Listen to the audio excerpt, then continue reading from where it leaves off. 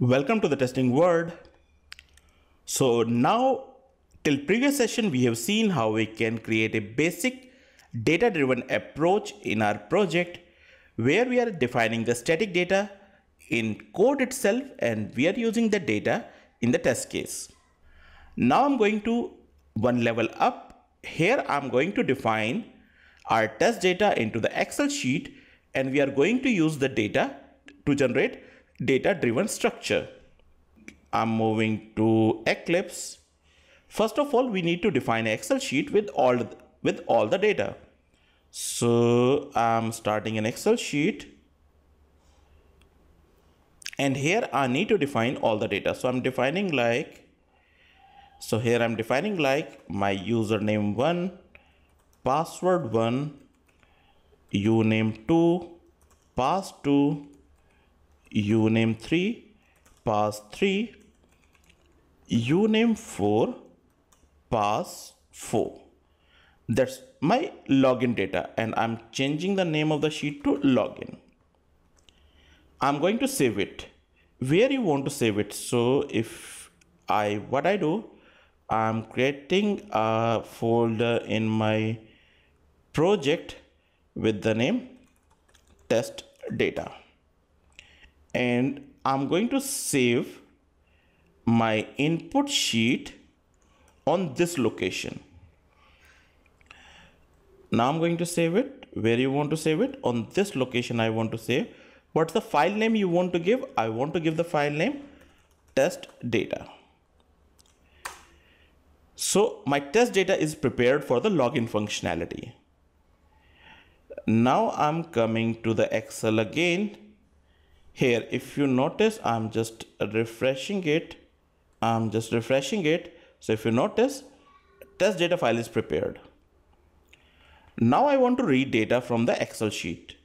So hope you know how to read data from the Excel sheet by using Apache POI.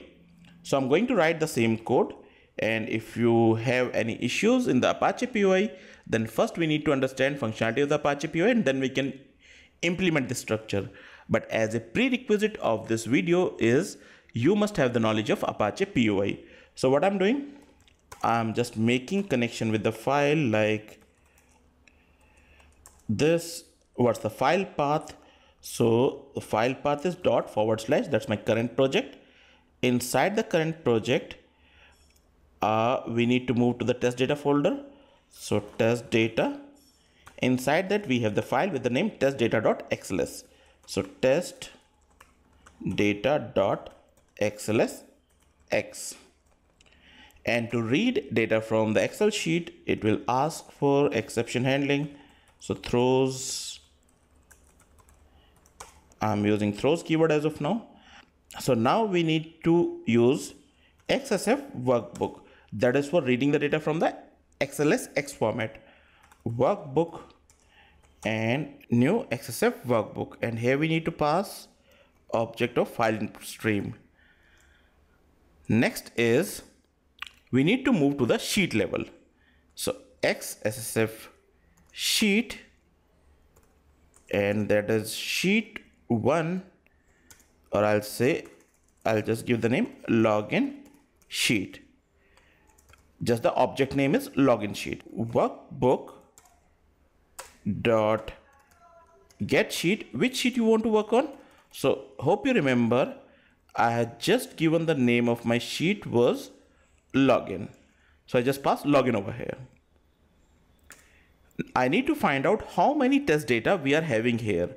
So if you remember, we can find out number of rows, int number of data. For that we can use login sheet dot get physical number of rows. So it's going to return how many rows we are having in this Excel sheet. Now I need to create, because we know that we need to enter all the data into this object array. So I'm just creating an object array of the 2 dimension. So that is test data, new object. Here we need to define the size of this array, means how many data you want to store in this array. What I'm doing, I will read the data from the Excel sheet and will store in this array, and then we will return the array. In previous session we have seen we need to return an object array of 2 dimension. We will read the data from the Excel, store into the object array, and then we'll pass that object array to the test case. So here we need to give how many rows and how many columns you want to store in this array. So number of rows can be detected from here. How many columns? On this point of time, I know that we have 2 columns. Even if you have the different number of columns which are changing continuously, you can find out number of columns by the method get physical number of cells. Now I'm running a loop because I need to read the data from the Excel sheet. So I'm running a loop. I is less than I plus plus.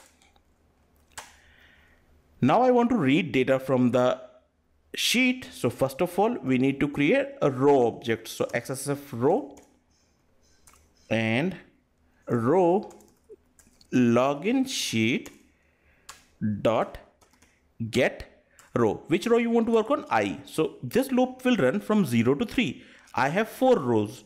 So my indexing will be 0 to 3. I'm running this loop from 0 to 3. First time 0 row object will be created.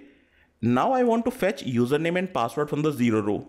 So I'm just creating cell object that is for username.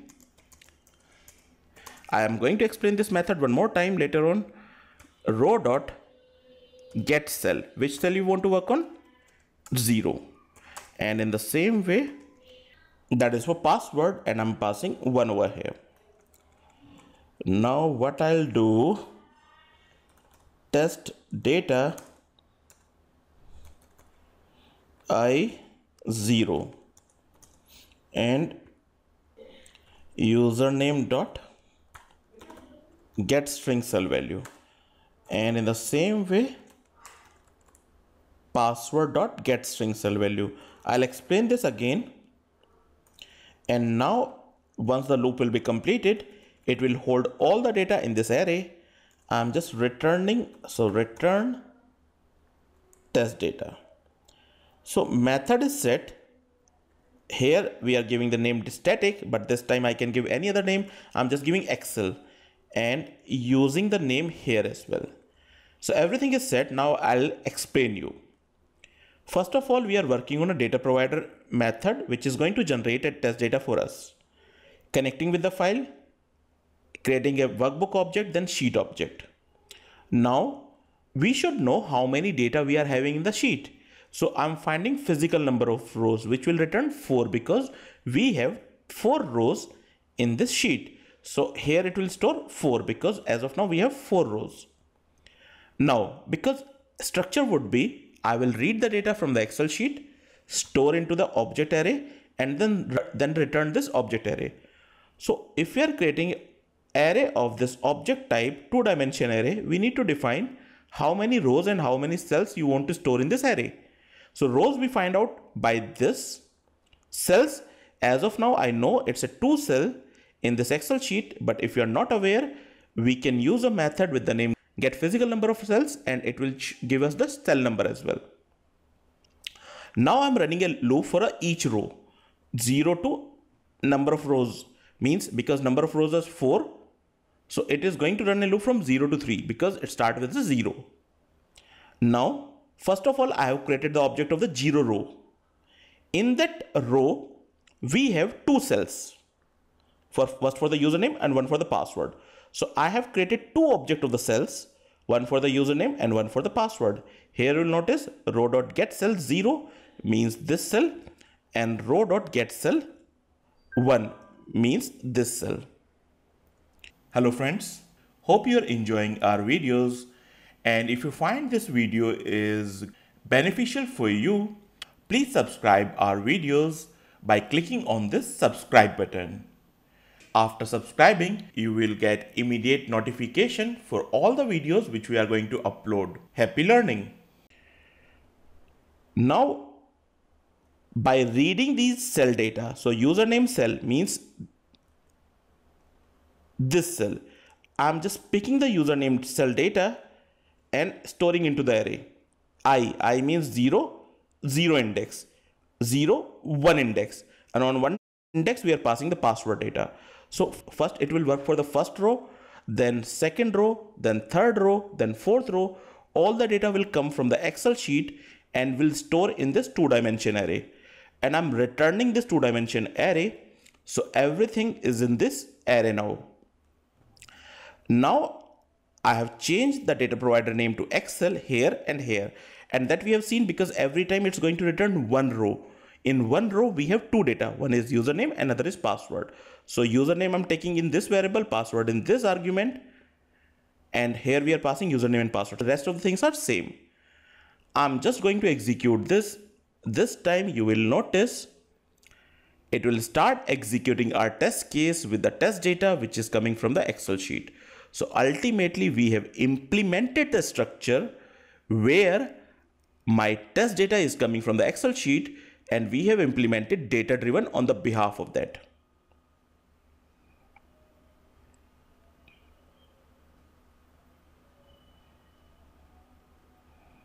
So that is running for the second data, and then for third data and fourth data.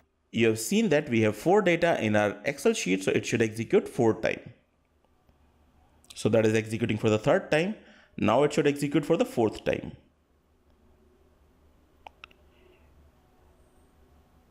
And I'll show you by changing some data as well. So it is executing 4 times. If any of the time it's getting failed for whatever the reason, it will show, and that's very important. It is showing for these 3 data it is passed, but for one data it is failed. That is most important because same test case is running with the different data, and it is showing for which particular data it is passed and failed. So we can easily analyze our results on the behalf of test data. Now if you want, I can make some changes. Like this time I want to keep only 2 data, and for the username I'm just taking UN, and on second time UN2. I'm just changing this test data. So you are changing test data, you are not changing anything in your code, you are just executing it. This time it should execute 2 times because we have 2 data in the sheet. So data driven, it is driving from the data because we have only 2 data, so it is driving only 2 times. And whatever the data which is coming from the Excel sheet, we are using as a test data now. So first it is UN, and second time it's going to use UN2. So this time it is executed for the 2 data only, and we are getting results for 2 data. So here we have seen how we can implement a data-driven structure, or I'll say framework, with the Excel sheet. Next step would be, as of now we have this data provider method in the same class where we are having test case. So can we place it in any separate package? Yes, we can place it on a separate package. How to do that, I'll show you. But as of now, everything is done. We are successfully able to execute our data-driven framework in which data is coming from the Excel sheet. That's all we have for this session. Thanks for watching this video. Hi friends, hope you are enjoying this video. If you have any question regarding this video, you can ask your question in the comment section. Also, I would request you to please subscribe our channel. You can subscribe it by clicking on this subscribe button for getting notification about all the new videos which we are going to upload on the daily basis. Also, we are offering all the video courses at very high discounted price. We have 50+ video courses which can be beneficial for you in your daily job activities. If you are interested to buy any video course or all video course, you can call or WhatsApp us on this number.